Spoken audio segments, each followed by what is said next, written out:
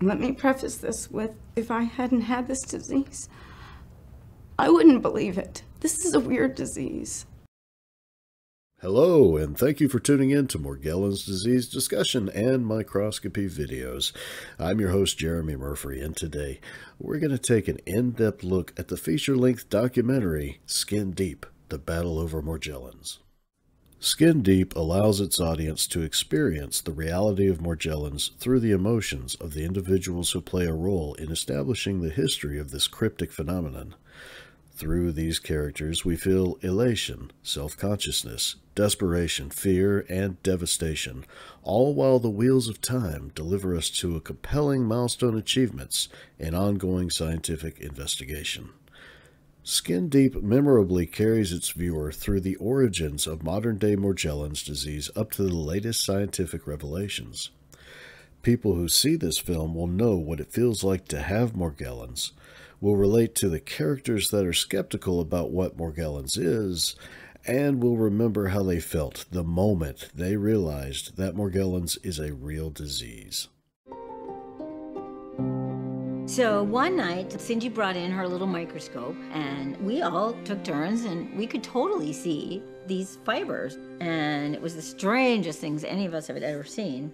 So she was saying one doctor had called them folie à deux. So when she brought the microscope in, she was like, well, there's a psychological term, folie à famille, if the whole family believes a certain thing.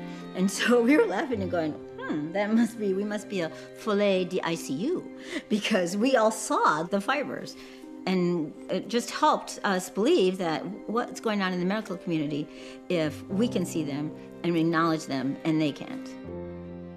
Skin Deep presents the story of Cindy, a registered nurse with Morgellons, as she navigates from a career and progresses through marriage to ultimately becoming director of the organization which funds research initiatives and is named after her late husband, Charles Holman.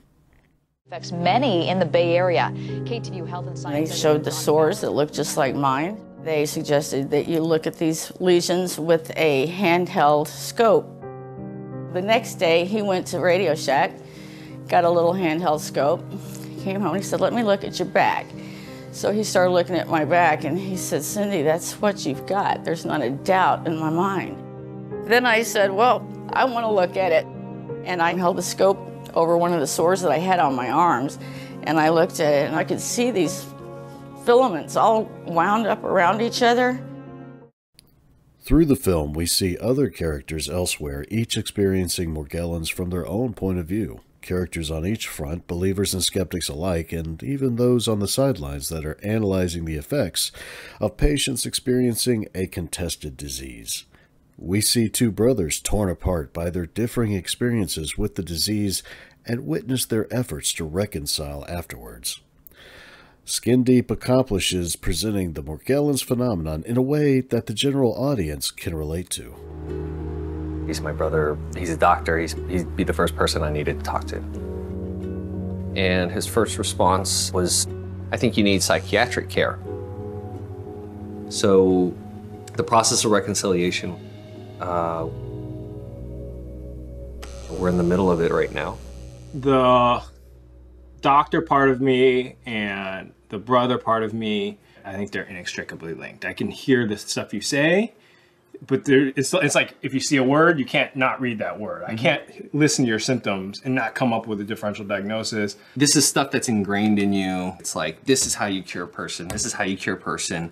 You get great results. 99% of the people you touch, you're probably healing. And so this 1% of weird cases that comes through isn't getting caught. Unfortunately, that 1% is devastating people. Dr. Feldman, for example, is an accomplished dermatologist who sees many Morgellons patients in his practice. From his perspective, Morgellons is a psychological disorder. Don't be quick to assume that he's being portrayed as an antagonist, however. In fact, the film demonstrates that Dr. Feldman treats each of his patients with respect and genuinely cares about their well-being. Nice to meet you. I'm going to take some of this alcohol off the wall here. This is just to protect you from doctor office germs. Make sure I don't give you some kind of MRSA infection or flesh-eating bacteria. The transition between how Dr. Feldman experiences Morgellons and how Cindy experiences Morgellons culminate when she invites him to speak at the annual Morgellons Disease Conference in Austin, Texas, where the latest scientific findings are presented. There must be better ways for patients and their physicians to work together. To speak to us about this, we've invited a dermatologist with a broad, fascinating background. He started his career as a test tube research scientist. When that career didn't go so well, he switched to become an expert on psoriasis. His limitations as a physician became clear when he began studying how poorly patients took medications he prescribed. I present to you Dr. Stephen Feldman. Thank you so much for that really wonderful introduction that I wrote. One scene defines the narrative and illustrates the struggle of this story, the quest for knowledge. There's an old saying, knowing is half the battle. In this scene, Dr. Feldman sits with microbiologist Marianne Middleveen while she shows him what her research demonstrates in regards to an infectious agent, and how the fibers of Morgellons patients are of human origin and not textile in nature. Let's look at his reactions in that scene. He's talking about human hairs?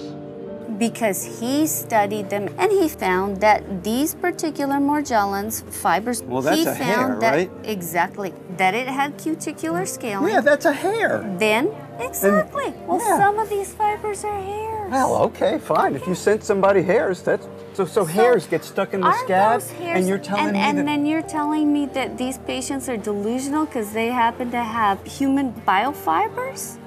You think that that's delusions of obviously, I'm not parasitosis? Obviously, I don't think people are delusional because they say they have hair. You have hair? I got do, hair. but I don't have blue hair. As we can see, Dr. Feldman stops and thinks about the knowledge that Marianne presents to him. His educated understanding of a serious condition is challenged. He's aware Morgellons causes his patients a great deal of pain and trauma, but can he accept the evidence that there's an infectious process behind it? There are several memorable characters in Skin Deep, but Charles Holman himself steals the show early on as we relive his romance with Cindy and empathize with his concern about her mysterious condition. Through old video and audio recordings, Skin Deep affords us the opportunity to meet Charles Holman. We're there as Charles and Cindy experience skepticism by professional dermatologists, and when they are featured on the local news in a piece showcasing the contested illness, we see him try to reason with doctors on Cindy's behalf before another dermatologist describes a condition where both husband and wife together are delusional. Charles embodies the struggle of having Morgellons one day universally recognized, and to that end, it is fitting the organization Cindy heads up is named in his honor. Charles said, there's a couple of things I want you to do before we get married. And I said, okay, well, what? And he says, see a dermatologist about whatever this is going on with your skin. We began to go to dermatologists, but no doctor knew what was causing this. One of the best aspects of this film is the sound design. The director manages to capture the emotions of each of the players and convey them back to the audience with the reinforcing of moving ambience. If you are an audiophile, you won't be disappointed here.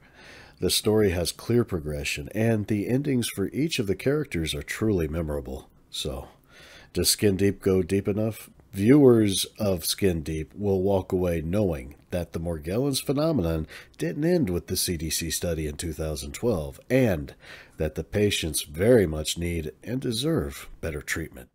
Joining us to talk about what we can do to advocate for better treatment is Skin Deep director, Pi Ware. Hey, Pi, how are you doing today? Good, Jeremy. How are you? Oh, I'm doing great, man. Well, to start off, can you tell us a little bit about who Pi Ware is and who are your influences as a filmmaker?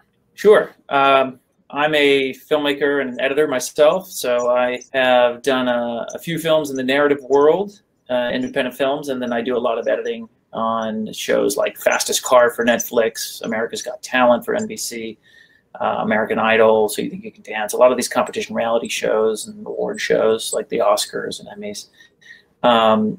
And I got interested in Morgellons disease because I've also cut a lot of documentaries, and I wanted to direct something, and I wanted to do something about denialism, right? So when I was a kid, I saw that my uncle was eating baby food for dinner, which was really weird. And I asked him why, and he said he had an ulcer, and the medical establishment at the time recommended psychotherapy as a recourse for ulcers because it was thought that his problem was stress, and it was related to how his mother had fed him when he was a child. And it turned out to be a bacterial infection, and that stayed with me. That was pretty interesting to see how wrong the medical establishment was in that particular case.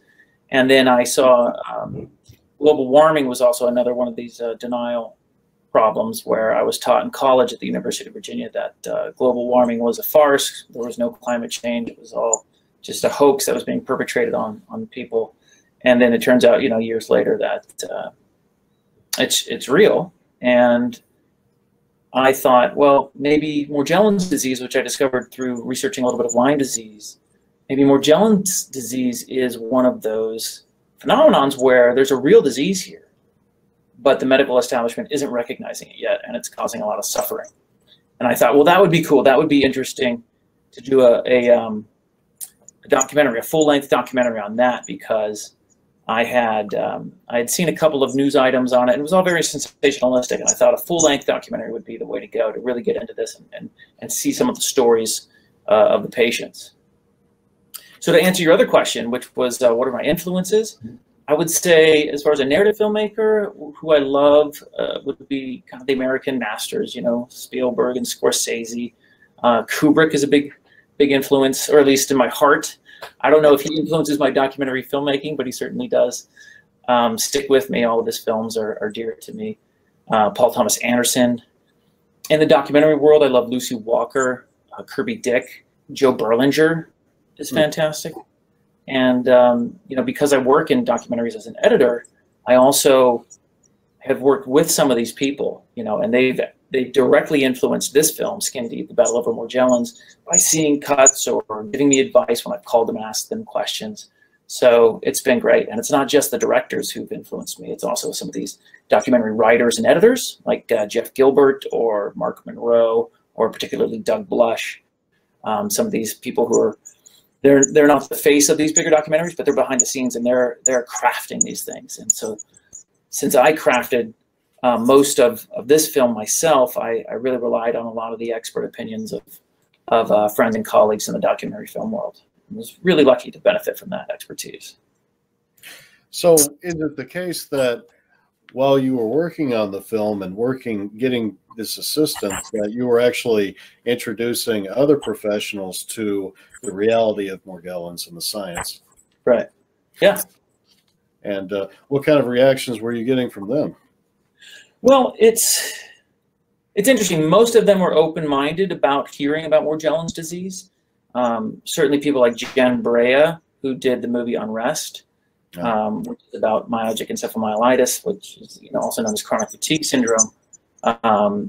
She'd gone through the medical denialism of her disease and her condition. So folks who'd seen her film or who were involved with her filmmaking certainly were open. Kirby was very open to hearing about new diseases. And I think a lot of folks who are educated in the history of medicine know that there's a lot of conditions that come up, whether it's, multiple sclerosis, which was once believed to be hysterical paralysis, or ulcers, as we talked about, even like fibromyalgia, which is pretty well recognized across the medical spectrum, but was once thought of as, not real. A lot of folks know that that's a historical cycle of new conditions coming up and the medical authority denying them because they don't understand them, and they certainly weren't taught that in medical school, so how could it be possible? That's a bit of the attitude that a lot of people are aware of. However, I have encountered among my peers in the documentary film world, particularly there's one filmmaker whose father is a doctor, and she was very adamant about defending doctors who might deny the reality of Morgellons disease. And I was a bit shocked at how adamant she was, and it reminded me of the adamancy of that climate change denier from 1992 when I was at the University of Virginia, who was saying, you're going to hear about this phenomenon, it's totally false. And even though it was the first time I had personally ever heard about global warming, I was a sophomore in college at the time, the adamantly with which he denied this phenomenon that was coming up was too far. It was suspicious to me, and I thought, well, maybe there's more to this thing that he keeps denying than meets the eye. And it was that sort of, I don't know if you want to call it intuition or spidey sense or however you want to call it. It was a sense that I held on to. And when I heard about Morgellons, I thought this might be in the same arena. I want to check it out. You know, maybe it is a real phenomenon. Maybe there's a real disease here and these people need help. Or the sort of conspiracy theory side of me, which I like to engage on a fun level, was thinking, or maybe they're all crazy. You know, that's kind of cool from a sort of movie perspective. Sure. And it turns out that no, they're not all crazy, that there's absolutely a real disease here. But there are good reasons that I found in the investigation why doctors might think Morgellons disease is not a real disease.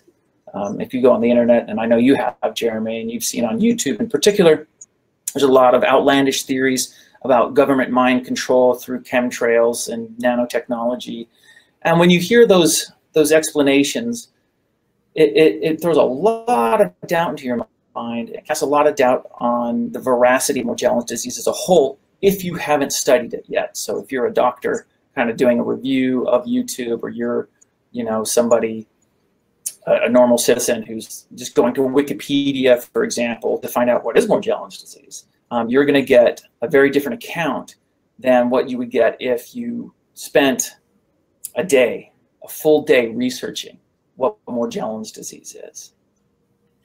Yeah, and when you say researching, you're talking about going to accredited sites like PubMed, where actual research that's been peer-reviewed, accepted, and published in prestigious journals are indexed.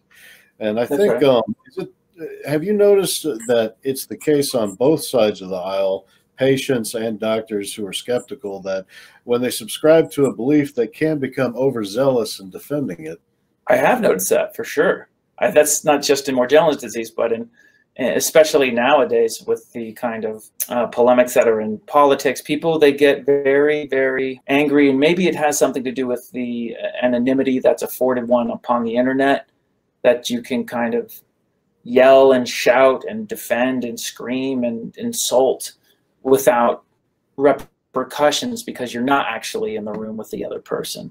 But I have definitely noticed the overzealous qualities of people defending their opinion. And it's interesting you mentioned that. It was really one of my intentions in making the film to not be overzealous, to not slam my opinion or the film's opinion down someone's throat, but to really represent both sides of the debate, and then to kind of sort through it. I don't know about, it's intriguing, but it may be a gentler way. I don't think shaming people who are ignorant of something. I mean, I was very ignorant of Morgellons disease before I started researching, and I don't think anyone should shame me for thinking maybe it's this, or maybe it's that, or maybe it's not real. Like, I don't think shaming or shouting down someone's going to help them learn. I think understanding the perspective and saying, well, take a look at this science, take a look at this repeatable experiment that these different labs have done and found. I think if you respect the person learning about Morgellons, then they will show respect back to the teacher. That was always my theory when I used to teach high school. That was always my theory, to show respect first. And I wanted to carry that philosophy into the film, which is we respect those who carry both opinions, whether they think it's real or not. And I think you find that in the film, they're well represented. There's good reasons why you would think Morgellons isn't real, and there's good reasons why you think it is real, and it is an infectious disease. And over time, as you watch the film, it seems like the infectious disease side wins out. Yeah, well, and particularly when people subscribe to a belief, they develop an identity around that. It becomes part of their persona. So even if you aren't attacking the person, you're challenging their ideas, they may still take that personally because that's something they identify with. It's talking about the chemtrails and the nanotechnology. It is kind of hard to get people to look at the other side of Morgellons, the scientific aspect of it, because they're really tossing everything out the door when they're confronted with all this obvious misinformation to them. not so much to somebody who's afraid, desperate, and just looking for any kind of answer that makes sense to them. Which it's a tough one. It's, you know, I think maybe we can rethink that as a culture. Like, I grew up with very different opinions than I hold now, but people like to be right, you know, especially, you know, if you're in a relationship or you're married, you know, that like you'll scream at each other and just, I'm right, you know, you jeopardize the marriage, you throw plates against walls or whatever, you know, you do just to make sure the other person understands you're right. And maybe that same kind of instinct where you identify with your opinion and feel that it's the moral ground you stand upon happens in the medical debate about Morgellons as well. Yeah, people definitely have to evolve and progress through life to get the most out of it, I think. But let me ask you. Yeah, you know, I think you're right. It's like, and before you get to the last question, I just want to say, like, if we weren't afraid to be wrong, if a doctor wasn't afraid to not know, to be ignorant, to be wrong, that would solve so many of our problems when it comes to Morgellons disease. It would solve so much suffering that happens when patients are told that it's all in their head, or when patients are told that it's somehow their fault. That's interesting. I think if we just weren't afraid to be wrong. Oh yeah, yeah. I mean, humility is definitely a trait that is can't get enough of, and especially in today's society. Let me ask you: did you experience any kind of blowback, any kind of repercussions from the stigma of trying to of working with a contested illness?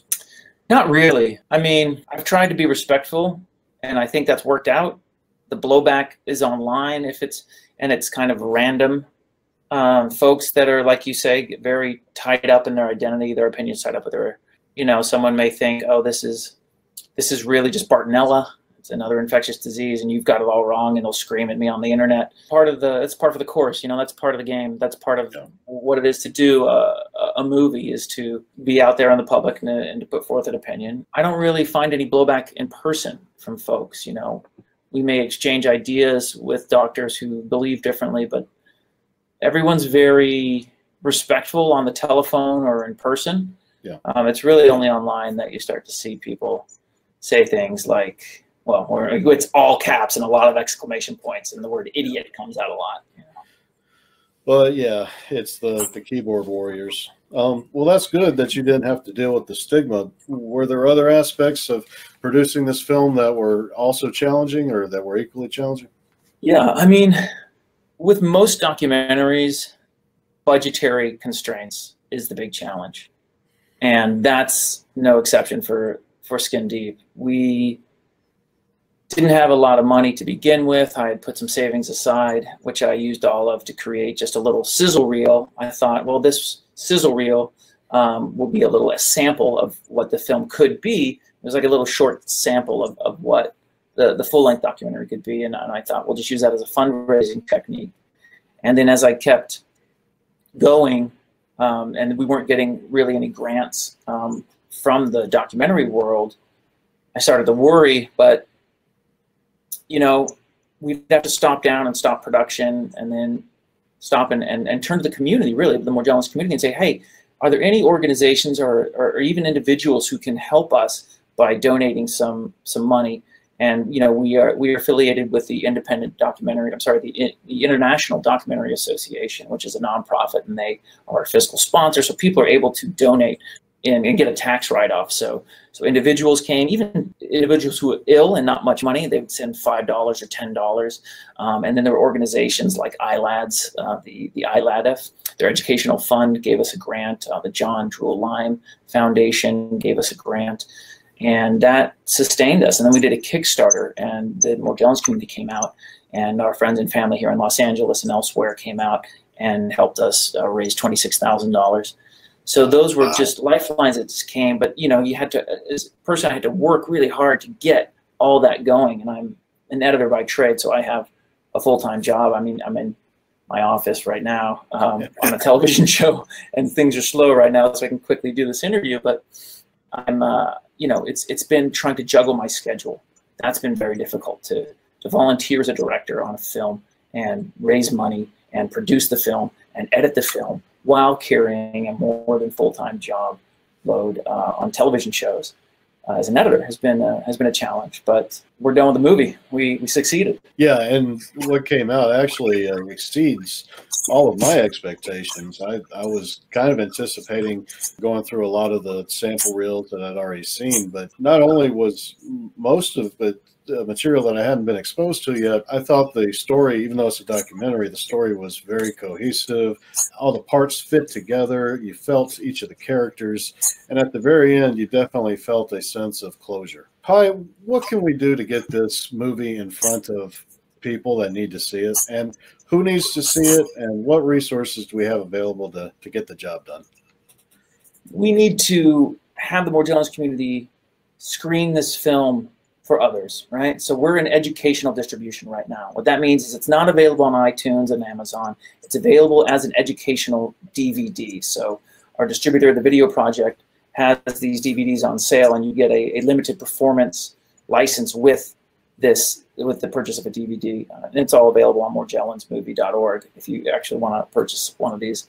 And the idea is that you purchase a DVD, and then you partner with a community organization or a library or a school, or if you're a teacher or professor, you show your classroom, and you then facilitate a discussion afterwards. So it's not just the film, it's also a conversation. And what comes with the DVD is a 20-page discussion and action guide that I wrote with the medical historian and philosopher Harry Quinn Schoen, who appears in the movie. We're very proud of the discussion packet, and I think it's going to be super helpful for folks. And so that's really what we need to do is to screen the movie.